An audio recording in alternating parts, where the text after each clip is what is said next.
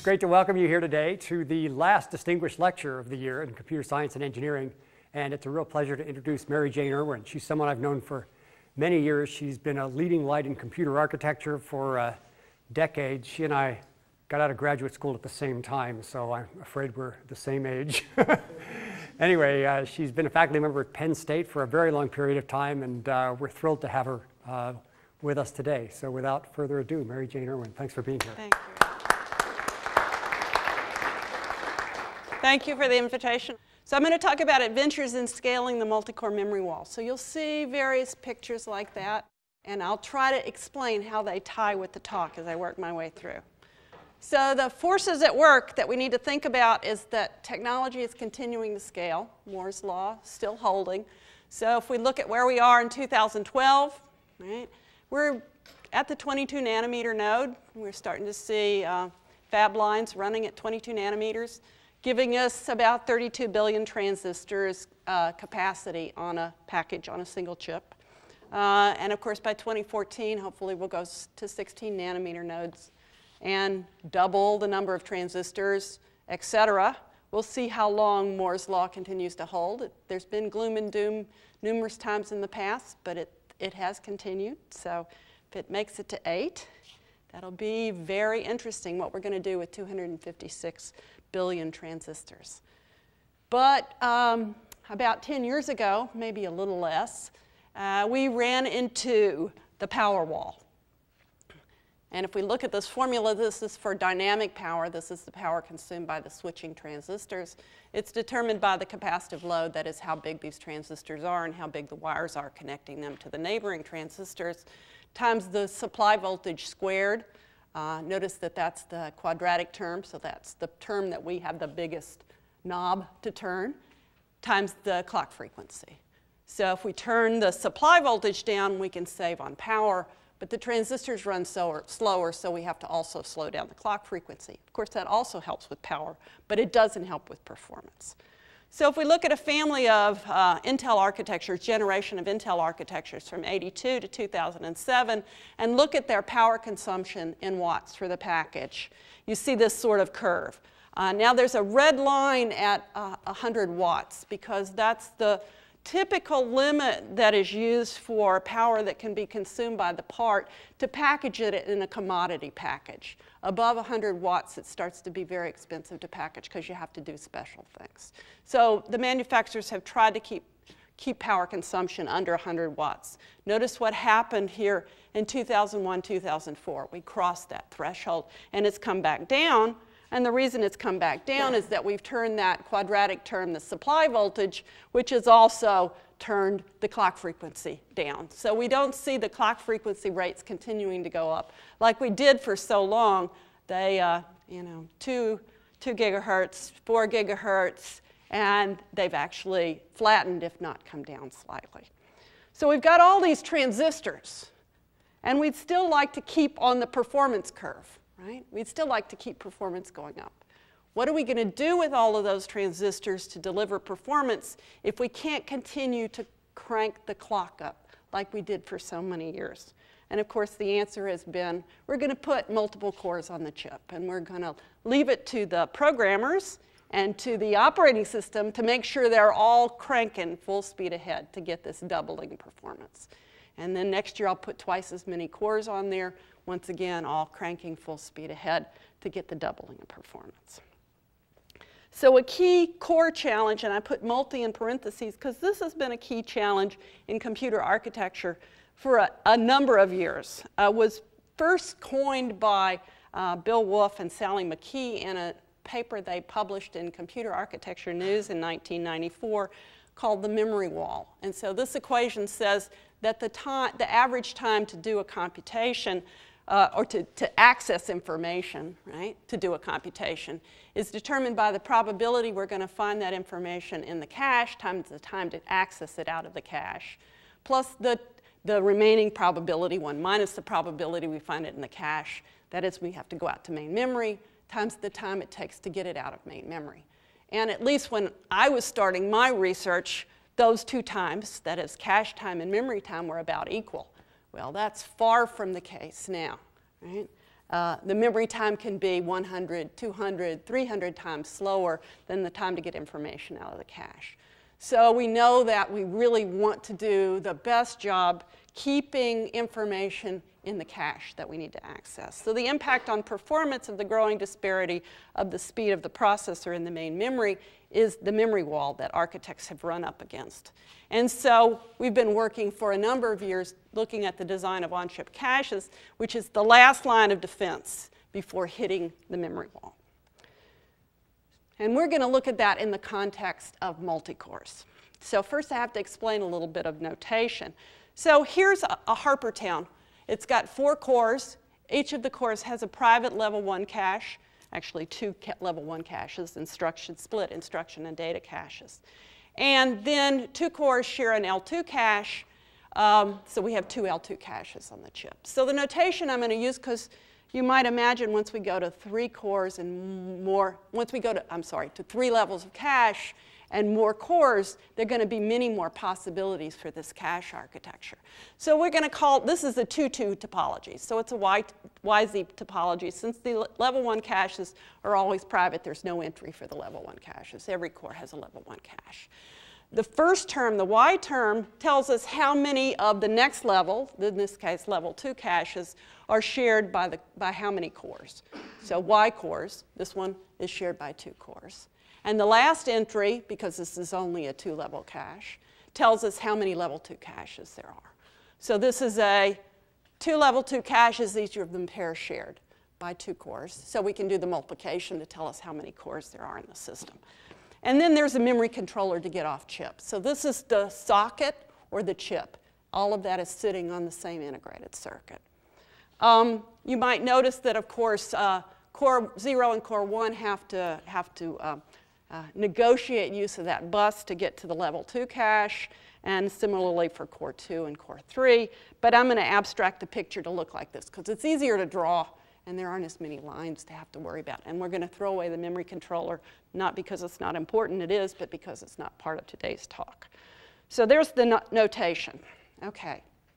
So we have this configuration. We have many possibilities, and so this shows a different possibility than the one we just looked at. Think about it. So what's the notation for this? Let's see. It has 4 level 2 cores, each of them private. So this is a 1-4, right, configuration. And if we think about running an application on this, if we have 4 different applications, so we have 4 threads, they're different colors, so they're not related, right? They each have their own private space to work in, and there's no contention. So it's really good for multi-programmed workloads, so big server environments that tend to have lots of multi-programmed workloads, right? On the other hand, if we're running one 4-threaded app, right, it's not so good because it's very likely that these threads, because it's from one application, would like to share data, right?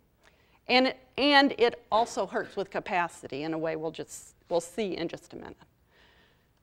So if we have the different configuration, the one we just looked at, the 2-2 configuration, right, and we're running, once again, 4 threads from the same app, right, this is good because they can share data and they can share capacity. So I only have to have one copy of data A in level 2 if it's needed by both core 0 and core 1, where in this case I would have to have it in 2 locations in 2 level 2 caches. So it helps increase my capacity, and it also provides for sharing data. So it's good for multi-threaded workloads. On the other hand, if we look at the flip side, where we have a multi-processor configuration where we're running 4 threads, 4 different applications, single-threaded applications, we have to worry about possible thread contention. If the red app and the orange app happen to map data to the same line in level 2 cache, then there's going to be contention. And we also have to worry about the slower interconnect in that case. There are many more cache topologies. You're going to see mentions of them, but this is the last detailed slide I'm going to show because we're going to talk about these in just a little bit for the compiler work. So Dunnington is on the left. It has 6 cores, 1 level 3, pair shared level 2, so there are 3 of those 6 cores, and Nehalem on the right, which has a common level 3 and private level 2s. So there's the notation. Notice with this notation we can represent all symmetric topologies, and I'll show you what an asymmetric topology is in a little bit. If we have completely shared 4-core machines, it's going to have 1 level 2, 1 level 3, and it's going to be a 4-1-1 configuration if we have 3 levels of cache, and we're not going to look beyond that, although this notation certainly extends. If we have a completely private machine, then we have 4 level 3 caches and 4 level 2 caches, right? And that's the 1-1-4 configuration. Okay. All right, so that leads us into the first topic. So this is static thread mapping and cache topology for a single multi-threaded application. This is work that appeared in PLDI year before last. And so I'll explain why I picked this particular picture when I get to the end of this segment. But keep that in mind. So someone on a climbing wall. Okay, so think about this. It's highly likely that code optimized for Nehalem, I abbreviate because otherwise it takes too many, overfills the slide, won't run well on Harpertown or on Dunnington and vice versa. So what we did, and I'll tell you how we did it later, is optimizing a code for Harpertown, running it on Harpertown, that's the one, right? And then taking that same code that's been optimized for Harpertown and running it on Nehalem and running it on Dunnington. And those are the results that we saw. Now this shows you the configuration as a reminder, and what we really did was run it on 2 socket sets. So we're looking at running it on 8 cores here, 8 cores there, and 12 cores there. And of course, when we do the mapping from Dunnington back or from Harpertown to Dunnington, we expand it to 12 threads. So we're comparing apples to apples. Okay. This is for one application, for one multi-threaded application, but we saw similar results in other applications that we ran. So you see that we're paying a performance hit by not using the code that's optimized for the architecture. If you look at Nehalem, you see similar. Of course, we run Nehalem on Nehalem, we get 1. We suffer slowdown if we run it on the other architectures, and similarly for Dunnington. So just looking at one of them, right? Running code optimized for Harpertown on Nehalem incurs a 26% in performance hit. Those are pretty reasonably large hits, right? When many architects look at 10% as a win, 26% performance penalty hurts. Okay. So it's obvious that codes that are tailored, customized for a particular target system perform the best. So how can we do that? Okay. So there are 3 things that we want to do when we're looking at tailoring these codes. We want to think about the thread to core mapping in 2 different spaces. One when there's no data sharing and one when there is data sharing. So this one talks about no data sharing. So in the first case, the case on the left, iteration I, which accesses A, and iteration J accesses B. I is on thread 0, J is on thread 2. Core 2. I is on core 0, J is on core 2, right? Both are assigned to cores that do not share a level 2 cache, no conflicts, no issues, no problems. But if we look at the picture on the right, and I hit my animation key correctly, now we have I running on core 0, J running on core 1, and if they happen to map to the same cache block, we have problems because only A or B can be in level 2 cache at this, this level of cache at the same time. It can cause a conflict because we force them to share a cache even though they're not sharing data. So the rule that we're going to try to apply is if threads do not share data, we want to assign those iterations to cores that do not share caches if possible. If we have data sharing, on the other hand, and we have the configuration set on the left, where we really want to share B, iterations I and J, which both access B, are mapped to cores that are not sharing a level 2 cache. We have a missed opportunity. First, we have to bring B into 2 locations. And second, we're burning capacity needlessly. Right? If we have the configuration on the right, it's much better for sharing of data. Right? Both I and J can share the copy of B in level 2 cache. We have constructive data sharing. We have improved L2 capacity. So the second rule we need to think about is if threads do share data, we want to assign those iterations to cores that do share caches. And there's one more thing to think about, and it's local thread scheduling. Once we've mapped the threads to particular cores, if we have a thread running on core 0 that accesses A then B, and one on core 1 that accesses B then C, we can have a problem if core 1 loads first, it loads in B, and both these pieces of data, once again, A and B, map to the same cache block. So B comes in, right, and then core 0 loads A, replaces B, and then it accesses B. It has to go back and get B a second time.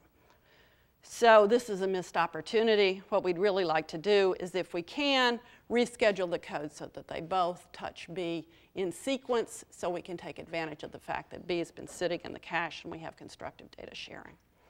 So when two threads do share data, reschedule the code if possible to exploit that reuse by the data that's still sitting in the cache. So what we did was look at a compiler solution that follows these 3 rules. We developed a compiler that follows these 3 rules and exposed the cache topology to the compiler so that it could do thread-to-core mapping, assigning the threads to cores, and then did local iteration rescheduling. And here's a schematic of showing the steps that the compiler goes through. We're exposing the cache topology in the middle section. The set of tools that we used was Microsoft's Phoenix compiler for doing code analysis. We developed the polyhedral framework iteration and data sets at Penn State, fed that to the Omega library, which came out with the iteration threads that we needed to pin to the cores. So here's the flow. I'm going to show an example, which is more important than the flow. I thought about dropping this loop, so this slide, but left it in. First, we partition the loop iterations into iteration groups. We build an iteration graph. It's got the iteration groups as nodes. Those are the threads that are going to be assigned to the cores, and the edges, the degree of sharing between those nodes. We then start at the lowest level, or the highest level, whichever, level 3 of the cache, right? We cluster the iteration groups. We do load balancing and assign those to the next level, and we loop and do this again until we get down to level 1, where we're done. So here's an example. So here's an 8 iteration group code. So you see there are 8 circles in there with the, and those are the threads that are going to be mapped to the cores with the sharing amount shown on the interconnections between the iteration groups. And we're going to be looking at the 2-2-1 structure that's shown. Okay, so the first thing we do is we assign to level 3. Well, everything gets assigned to a level 3, right? Because there is only one level 3. So we're done with the first iteration through the bottom loop of that previous slide.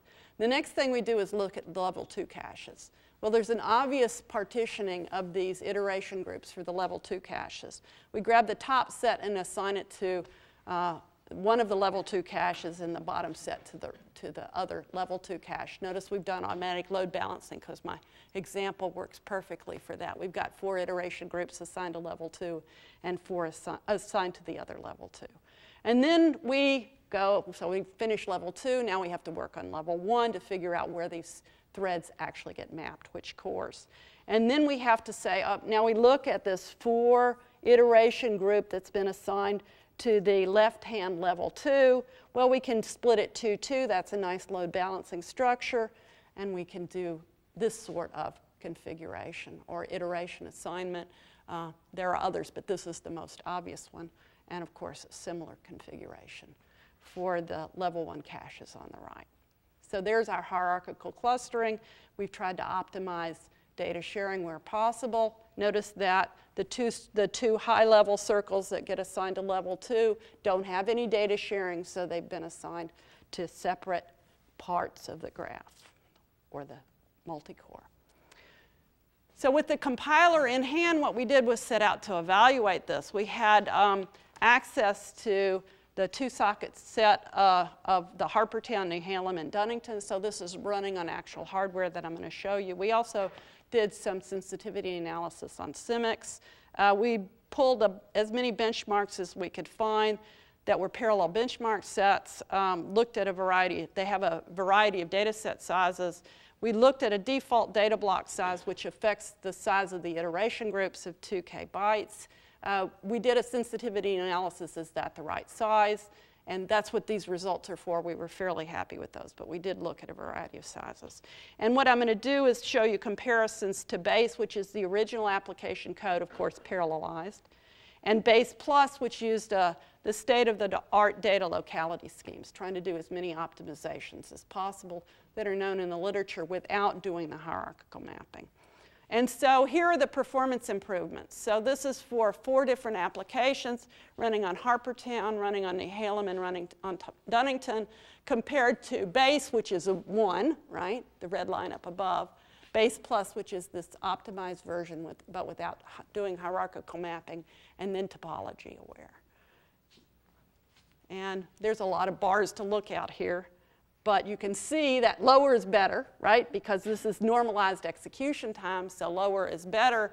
And the yellow lines are significantly better, of course, than the BASE and better than the BASE Plus scheme. And if we look at some percentages, for Harpertown, it was 28% better performance-wise over BASE and 16% over BASE Plus. You can read the numbers down. So 30% improvement in performance over just running the parallel application. Now, this is all due to the cache performance, because these are the same codes. It's just how the threads get assigned to the cores. So this is strictly due to the cache mapping. For Dunnington, if you look at misses in the cache, just at some interesting numbers, the cache misses were 18% for the level 1 caches, reduction in cache misses, 39% for level 2, and almost 50% for level 3. Those are pretty significant reductions, especially considering that level 3 is the slowest level of the cache. So that's what we like to see. This is that cross-comparison performance degradation that I showed on the motivation slide. Once again, this is running Harpertown code optimized for Harpertown on Nehalem and Dunnington, et cetera, right? For, once again, the 4 applications. And so anything above the line is degradation. And you notice everything is above the line. No surprise, right? And this shows how much worse it is running code optimized for one machine on a machine that it's not optimized for. So you can look at the numbers there. The exact numbers aren't important, but the fact that they're in the 19 to 20, to 31% are important, once again, as much as 30%. So now we're back to our picture, right? So here's the motivation for the picture. This is low risk. Climbing walls are pretty low risk, right? Good returns. You get some exercise, but limited applicability, right? You're probably not, after doing a climbing wall, you're probably not going to be ready to go out and free climb. And limited applicability means this only works for fully parallel loops, right? So it's not all applications they're going to run for. It's not even all parallel applications they're going to run for. But in that benchmark set that we looked at, 85% of the loops fit this category. So that's a pretty high percentage. You do have to pay for it in increased compilation time. So if you're only going to run the code once, it's probably not worth it, right? It didn't increase level 1 cache misses, which is instruction misses, which is something we were worried about. And of course, as I said earlier, we looked at a variety of data block sizes, and you can make them smaller. It gives you smaller iteration groups, so you get better performance, but it costs you more in compilation time. And we did a bunch of simulation experiments, which I won't repeat here. We looked at more cores. We looked at more levels of the cache. We looked at bigger caches, all to see. Of course, for more levels in the cache, it gave us even better performance because things get more complicated. It's more impact on performance. And we did a comparison to optimal in the simulations and got a performance loss that less than 8% from the perfect configuration for that code.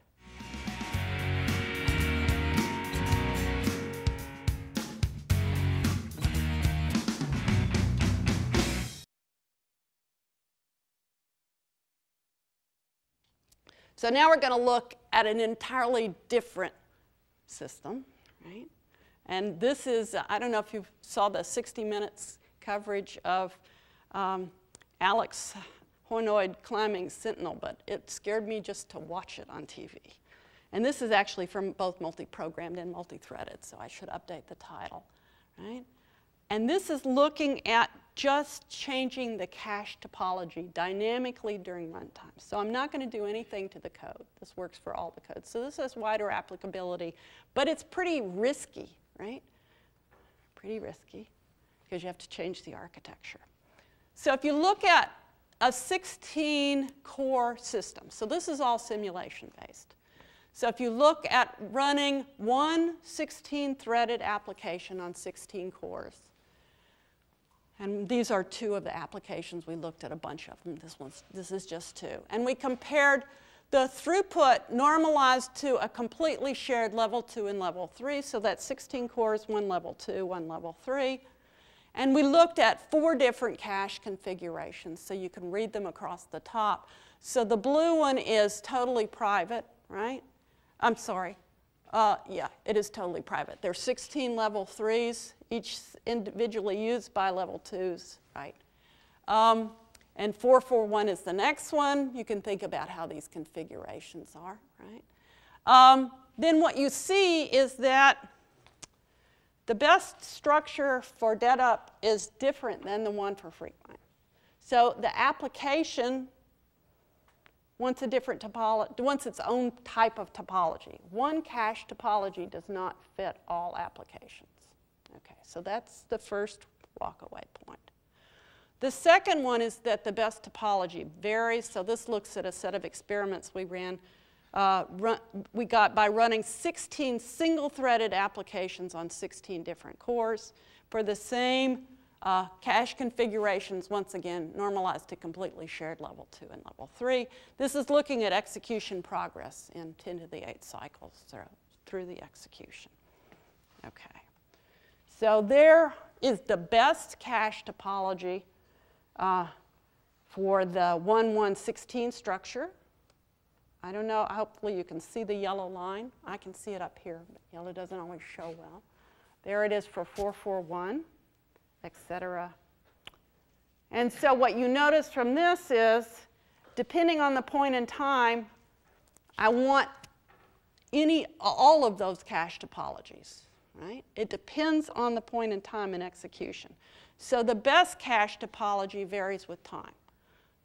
Okay, that's the motivation for a dynamic cache topology. So we came up with an architecture that we call MorphCache for doing just that. So this is looking at just a 4-core system. So what we like to be able to do is pair share the level 3s, right? Pair share the level 2s, et cetera. You can continue, and we'll look at all combinate. Whoop, there's one more. Pair share the pair shared level 3s, depending on what the application wants at that point in time. Notice that you can morph this into asymmetric configurations. This is a configuration that we can't represent with our notation, and it's one that you wouldn't see in a multi-core these days, right? So these are private level 2s on the left and a pair shared level 2 on the right. Very different structure. And it turned out asymmetric configurations were often the best for running application. We limited the number of merge and split possibilities just to contain the hardware complexity, and I'll give you a little sketch as to what the hardware we're going to require. We only are doing pair sharing. So we don't group 3, we don't group 5, we only group pairs, and pairs of pairs, and pairs of pairs of pairs, et cetera. So the first thing we need is a policy to decide when we want to do the merge and the split. Right? And so what you really want to know is what's active in that cache at this point in time. And cache utilization is not a good prediction metric because cache utilization, presence in the cache, doesn't indicate active data reuse. We want to know about active data reuse. So what we're going to do is come up with a way of measuring the ACF, the active cache footprint of a thread, as a set of unique cache lines referenced by that thread in an epoch. That's its footprint. Right? And we notice that the best cache topology can measure with the ACF of different threads at a given level of the cache, the ACF of one thread at different levels in the cache, in its own particular cache, and variations of data sharing among different threads. So now the question is, how do we estimate that at runtime with low cost, low hardware cost? Because we're going to do this in hardware. And so what we do is define the ACF bit vectors. So these are ACFVs, one per cache in each of level 2 and level 3. Right? And then the question is, how do you get information into that? Well, when we get an access to level 2, we take the tag, the address, we run a hardware hash function to go into that bit vector, right? Actually, when we bring a piece of information into the cache, we hash into that bit vector, set the bit to 1. What we have thrown out, we set its bit vector to 0. Right? So this is a measure of what's active in the cache, right, by its address. And we have 2 to the n bits in each bit vector. Okay. So the properties of ACFV are that the number of ones in the ACFV, which we abbreviate with ACFV bars, is representative of the active utilization of the cache slice. The number of common ones between a pair of ACFVs tells us the degree of sharing between the two neighboring caches.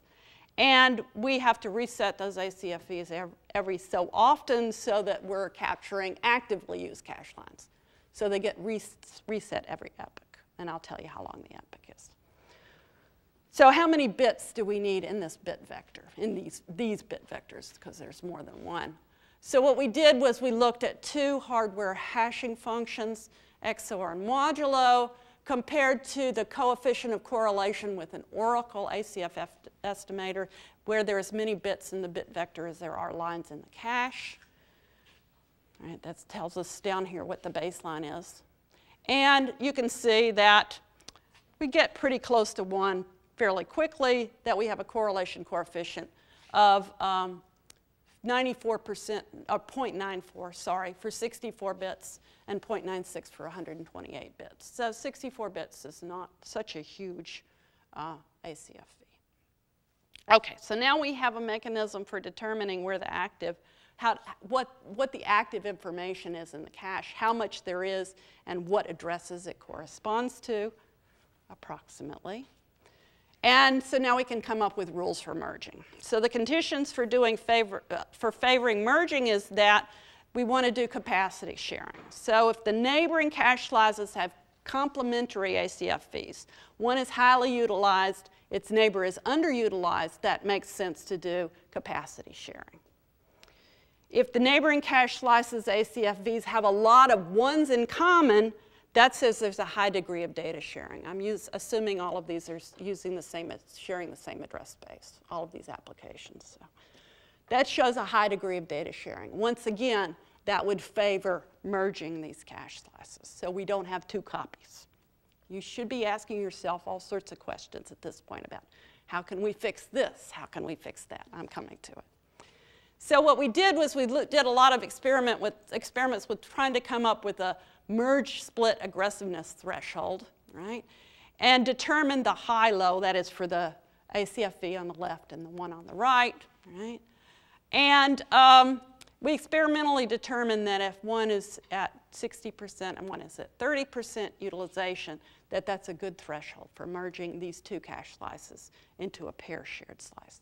It's pretty easy to merge. What you do is, if it's 8-way associativity, it becomes a 16-way associativity. These are just slices. And the merging is really through the interconnect, right? And doubling of the associativity. So there's no hardware modification we have to make to the actual cache slices. Okay, so these are the issues you should be asking yourself. So we've assumed all-inclusive caches, not exclusive caches. So we have a rule that if we're going to merge L2 slices, we can do it only when the L3 slices below it are also merged. Otherwise, we have the problem with an L2 slice that's bigger than an L3 slice, and we can no longer do inclusion. Right? So we have that rule we have to follow. You should be saying to yourself, now I've already given the answer, but if you have 2 cache slices that have the same data in them because the threads above them are using that same data, and you merge them into one cache slice. Now you have 2 copies of the data. You have a consistency issue, right? Well, yeah. So we had to fix that. The first possibility we looked at is when we did this merging, just flush one of the caches. Performance hit big time, but it fixes it. The other thing we did was, well, actually we looked at a number of schemes. There's some interesting schemes here, but what we finally ended up doing was what we call lazy invalidation, which is we invalidate the duplicate data on access to that data when we come out with multiple hits. So when we come out with multiple hits, what we do is we invalidate one and we run with the other one. So that's a way to do lazy invalidation. Doesn't affect performance. You have to worry about maintaining LRU information. We came up with a way to fix that. And although we maintain the ACFVs separately for each slice, we still keep that per slice. When we look at merged ones, we just concatenate the ACFVs to think about, are we going to pair share this pair and that pair and end up with 4 slices together. We also have to come up with rules for splitting cache slices, right? We split merge cache slices when the ACFVs change significantly and merging is no longer justified, right? So we know why merging is justified when we have this 60% used, only 30% used merge, or they've got a lot of ones in common. And I haven't defined what we measured as a lot, but it's there. Okay. We also have to worry about inclusion. Once again, we've got to work the other direction. We can split at level 3 cache slices only if level 2 cache slices have already been split because we have this inclusion property. And we can have possibilities where we could either split or merge. So in this case, we have 2 possibilities. So if we've got a pair that both have high utilization and another pair that have low utilization, and these don't have a lot of ones in common, although that's not obvious from the picture, but we're going to assume that. We could do the following, right? This is no longer high-low, which was the reason we used for justifying, and it is no longer a lot of ones in common. So that would argue to split that one, and we could leave this pair together. So that's one choice. The other choice is just to put everything together, because we've got high, high, low, low, right? That sounds reasonable.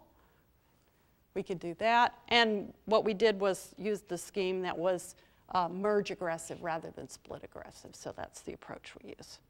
Turns out it really depends on which level cache we're working in as to which is the optimum.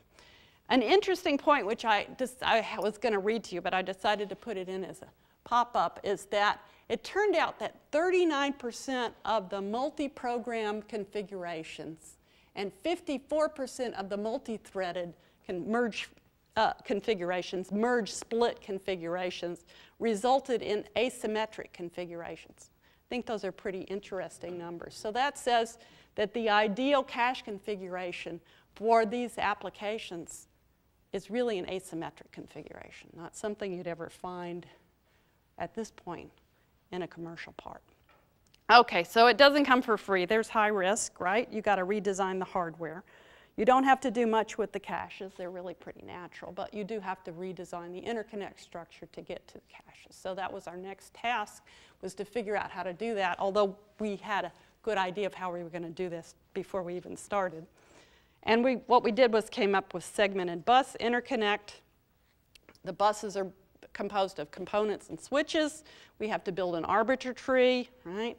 So for example, if you turn off switch 2 and switch 5, you can end up with a configuration like this. It's an asymmetric one, a 4 shared, a 2 shared, a 2 shared, where you have the bus connections, right?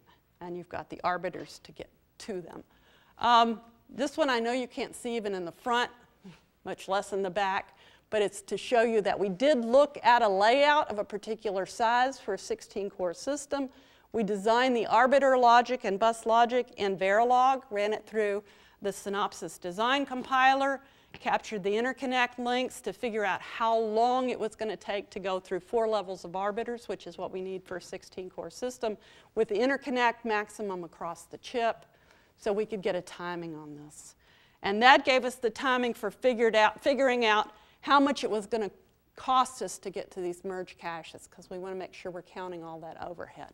So if it's not merged, it takes 10 cycles for a level 2 cache or 25 cycles for a merge cache. And in a level 3 cache, the simulations that we used was 30 for local and 45. That's very conservative numbers. We know ways to speed up the merge design, but we didn't use that in the experiments. The epoch interval is 300 million cycles. That's how often we reset the ACFVs. Okay, workloads. Another eye chart. This is just to show you. We looked at lots of workloads. What we tried to do was look at a mix of workloads. So what we did was we measured the ACFVs of the different benchmarks, and we tried to look at a combination of benchmarks that had low ACFVs and high ACFVs and a combination of ACFVs, so we could see how that was going to impact things. So that's what this is. Parsec, we looked at 16 threads, sim-large input. Okay, I've got 2 results slides here, one for multi-program results, one for multi-threaded results. So what this shows you is, once again, throughput normalized to the same cache, shared level 2 and level 3 cache I've been looking at, the same 4 caches we looked at before, and MorphCache, right? The red line is at 1, right? So anything above 1 is good because this is throughput, right? Improvement. And you can see that the black line is the best in all cases, right? There's some where it's not as good as we had hoped. If you go back and look at those benchmarks, if you could see them, which I know you can't, those turn out to be ones where there were high ACFVs in level 2 and level 3. So there was lots of cross-activity, right? So there are improvements, once again, 30% down to 19%. Pretty good improvement. Multi-threaded results are not quite as impressive, right? For the Parsec applications, once again, higher is better, although it's better in almost all cases, right? The ones where it worked the best, right, are highlighted there, right? Where there was lots of data sharing. Lots of these are the ones that have high ACFVs. Okay, and once again, performance numbers. You can read them if you want. Okay, so it's high risk, it's good return, it's broad applicability, which I think applies to free climbing. Pretty high risk. High risk because you have to redesign the architecture, at least the bus interconnect. Observations, as I've told you already, is that asymmetric topologies often delivered the best returns. There's a question about scalability beyond 16 cores because it's bus interconnect. Yes, doesn't scale to 1,024 cores. We ran a bunch of sensitivity experiments, once again using, on the simulation, we looked at fewer and more caches, bigger caches. We didn't look at more cache levels. One thing we didn't look at that I think is promising is to use the ACFV information to decide on bank power down, slice power down, I should call it. If it has a low utilization, just merge it and power down the one slice. Merge it as far as the bus interconnect, power down the one slice, so that both of these cores are using only one slice of the cache. Save energy. Okay, one last quick one is looking at dynamic thread mapping. What you should notice is that this guy is free climbing, but he has a rope, right? He's not free climbing. He's got some protection there, so it's not as high a risk, thank goodness. And this is results from a paper that's going to be presented at VEE next week. This is a project that's done with folks at the University of Virginia and the University of Pittsburgh. So if you look at a static cache topology in a real system, you probably have a variety of applications. You have some multi-threaded applications, you have some single-threaded applications, but you also have to think about the following. What happens if core 3 starts to heat up? Well, your operating system should jump in to the rescue, right? Whoops, I need to animate. Pick up that purple thread, move it over to core 2, put core 3 to sleep, which should then allow it to cool down. The flame should stop, but I don't think I've got that animation perfect, right? Allow core 3 to recover so we can use it again.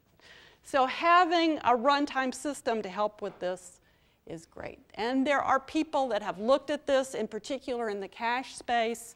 The project we've been working on we call REEact, and this is the paper that's being presented at VEE next week, working with Mary Lou Sofa and Jack Davidson and Bruce Childer, and then a couple of us at Penn State.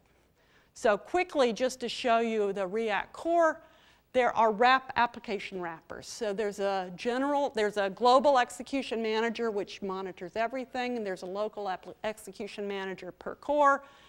When an application comes along and starts up, it says, I have a thread I want to run, please give me a core, goes to the gem and asks for a core. If the gem has a free core, it gives it to it. The limb assigns the thread to that core, and it's off and running, etc. Thread creation, you can imagine the when threads die, the limb looks at that core and says, well, I don't have a thread to run on that core anymore. I'm going to give it back to the gem. If it happens to have come in last, because this is first come, first served, so application 3, if you can see from the back, there are a couple of cores that have 2 threads assigned to it. So because the gem ran out of cores, and if one of the threads stops, then the limb can reallocate threads across the space that it has. This shows you the components. I'm not going to go into it in detail. The important thing is there's a communication structure. There's software actuators, that is, reassign threads move threads from one core to another. There are hardware actuators, that is, you can turn off prefetchers, you can change clock speeds. And then there are monitors. We monitor the hardware status through the hardware performance monitors. We can monitor thread status. We know when threads are created and when they're died and when they're suspended. And we can monitor system utilization, how much utilization on each of the cores. So just to show you one example, and then I'll wrap up here. So this is for parsec applications, showing you the characteristics. What we did was we compared, so the baseline here is at 0 to Linux, the Linux mapping. So Linux does the same thing.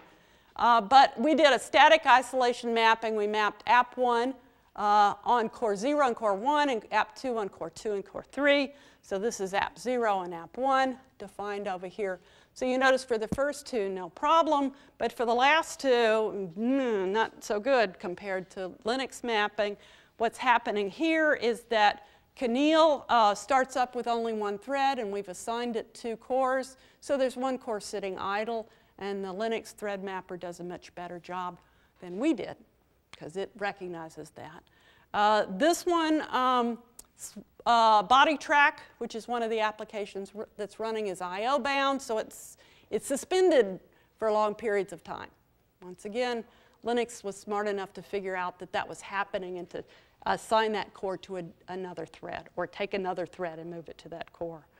So once we applied REEact to the system and did dynamic mapping with load balancing and looking at utilization, we got significant improvement over the Linux mapper. Okay, so this is a medium risk, good returns, broad applicability.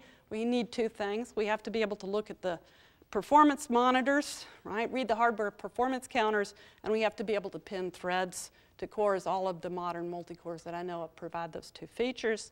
It has to be low overhead. Overhead is a killer in this. For the REEact system, for a 16-core system, for 8 threads per application, and reading the performance counters every 10 milliseconds, it was under 3%. So I think that's acceptably low overhead. The nice thing about it is there are lots of other policy that you can look at. One of them that we've started calling fighting the broken screw is for reacting to those thermal emergencies that I showed in the first plot. The name comes from the fact that Virginia had a machine that one particular core in a corner of the socket seemed to be overheating often, and it turned out when they looked at the heat sink, the screw on the heat sink was broken in that corner, so it was overheating. And so REEact was able to do a much better job, almost 10%, of moving the thread before the thermal emergency occurred by monitoring the temperature. We also looked at a bunch of policies, but disabling memory prefetchers to reduce energy. Not only did that help with energy, 12%, but it helped with performance because there was less contention for the access off chip to the main memory. So, in closing, Optimizing the on-chip cache topology, our last line of defense before hitting the memory wall, will require the cooperation, I believe, of the architecture, the compiler, and the runtime system. We want to put all three of these together, or think about putting all three of these together. There are many other multi-core challenges. We've run out of time. So I want to thank my colleagues first and a whole host of students in the MDL group, although certainly not all of them worked on this project. I think Shekhar, who was one of the lead students, is in this picture somewhere. So, and I will be happy to take questions. Okay, it was a few minutes over, but not much. Luis. Yes, so this was a great talk. Thank you. So I was wondering whether, optimizing the memory hierarchy, making it richer, more complex, is the right thing to do, given that we can't really power all transistors at the same. I mean, Moore's law is giving us all of these transistors, right? Memory hierarchies normally use a lot of transistors because they're really large, transistor arrays, and but we can't leave them on because we don't have enough power, even though. So well, I guess the question is the memory is very low activity. The caches, they're low activity. There are lots of transistors, so you have to figure out how to control the static power consumption. There are ways to do that.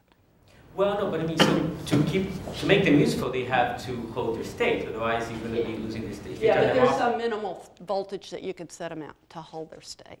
So there are people working that, but that's one of the things I talked about, that shutting down banks is something that we do want to look at with these ACFVs, because I think shutting down, if you do pair sharing and you've got this segmented bus structure and you've got a low utilized bank, shutting that bank entirely down so there's no leakage power consumed at all is a reasonable approach. You have to keep the ACFVs running, but they're fairly short depending on how much energy the hashing function uses. So do you have another alternative? Well, leaving them off. I was just wondering whether it wouldn't be wiser to find ways of moving data less often. Absolutely. Right. I mean, so because it could be data, and it's essentially like you might want to optimize for data movement and not for. I agree. Use, yeah. I agree. I think there's lots of, I should have put application in this space too. I think there's lots of space there. I'm supposed to repeat the question, which I forgot to do. So it seems like in the multi-threaded case, there's advantages to asymmetric cache hierarchies beyond the data sharing you're trying to exploit here. My application performance might be limited by the one thread that simply has a bigger working set. Are there techniques you can use to try, to just steal some other core's cache and the application wins overall? And you should repeat that because I didn't say it out loud. He was talking about the asymmetric cache sharing, and that maybe in addition to the advantages I've shown here, there's an advantage that there might be a thread running on the core that's got this asymmetric structure that just has a bigger working set. And yeah, I think there's a possibility. We haven't looked at it, but because all of these had they had similar working set sizes. They had different sort of caching behavior as far as how well behaved they were. There's some interesting papers that look at a number of these applications. Gabe Lowe, who is close here, looked at one, and he classified them as rabbits and devils. It's very interesting, but it's a way of talking about how well behaved applications are, is how they use caches. And some applications are not well behaved at all. They end up going off the chip almost all the time because they're streaming applications, so they don't cache. And we had a few of those in this set. Other questions? Okay, thank you very much. Thank you.